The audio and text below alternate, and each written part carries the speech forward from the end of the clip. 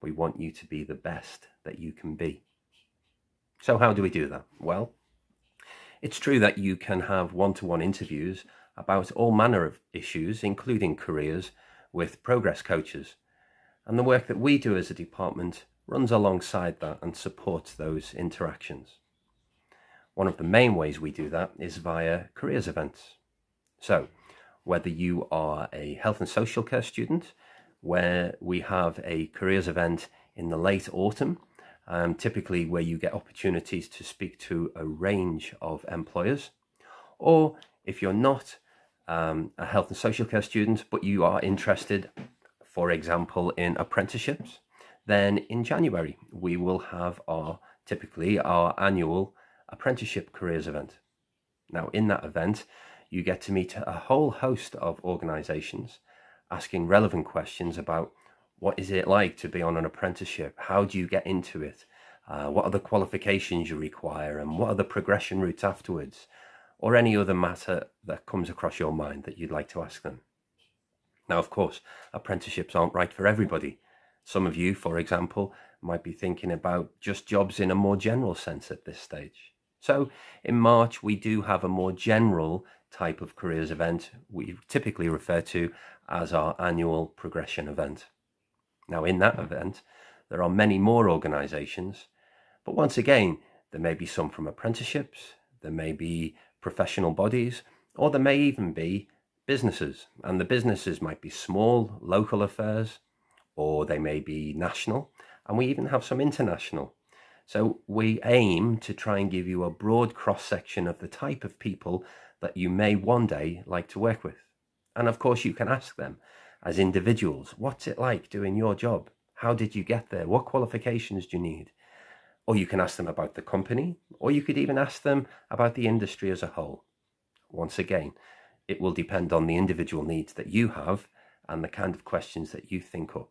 But those people are there expecting you to approach them, and they're more than happy to give you their expert opinions.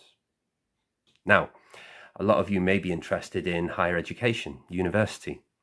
For you people, we do a range of different activities. One is back in the autumn term.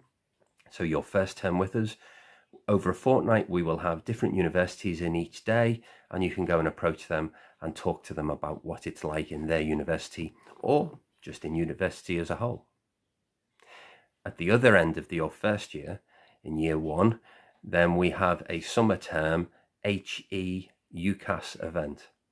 Now, typically this runs locally at somewhere like Anglia Ruskin University. What happens? Well, the whole of the first year can go along. And when you get there, you will find that there will be representatives from all of the universities across the country, and they will be eager to talk to you about their universities, what courses they offer, and you can go along to that. Now, in the week that happens, we call it Progression Week. We'll also be running an event for parents of Year 1 students called After Long Road, where we host somewhere in the region of about 60 different workshops. Yes, that was 60. You can come along to those and find out what it is that's on offer for your sons and daughters for the future, and the kind of support that we will offer as a college. In addition to that, in Progression Week, we also have a number of bespoke lessons that are put on during the week by subjects, where they invite in guest speakers or undertake activities, or maybe even go on trips out to organisations. The whole purpose of the week is to just get you to reflect as you near the end of year one about the subjects that you're studying and where they may take you in the future. Okay, so it's all about trying to get you to revisit, think those ideas, and do all you can to prepare.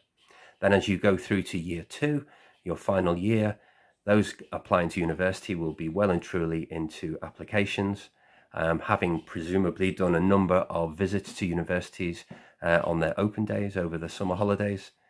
And our progress coaches will be there to help you in completing all of the online material to put your applications in. Now, that's not all we do as a department in the progression department. So now what I'd like to do is introduce you to a couple of my colleagues, and they'll explain some of the things that they're involved with as well. Hello, my name is Emma and I'm a careers assistant at Long Road. Part of my role is to help maintain links between the college and its external partners. Some of these partners are businesses in the area, others are specialist organisations that help link the college with new opportunities. One of our external partners is Career Ready. They work specifically with some of our science students to help them find out about different STEM opportunities. These students get to visit a range of employers, find out about their day-to-day runnings and career opportunities for the future. They also take part in a number of masterclasses. These include mock interviews, where students are interviewed by real-life employers and they find out about different progression routes as well as improving their interview techniques. I would now like to pass you over to my colleague Eloise, who is our work experience coordinator. Hi there, my name is Eloise and I am the Work Experience Coordinator here at Long Road. In this role I help students find their own work experience placements. So these placements could be part of a course that they're already studying, such as health and social care, business and sport, or it might just be that the student is studying another qualification and is looking for some independent work experience to build on their transferable skills and boost their CV. So in all of these cases, I offer support materials and I can also recommend appropriate companies that the students can approach. In addition to work experience placements, I also overlook the department's online platforms. So I help to run the careers blog and also publish the careers eMag online. So these offer lots of work opportunities, university links, as well as any other links to really useful careers materials. We've got really good feedback from both students and parents for these, and we really hope that you enjoy them too.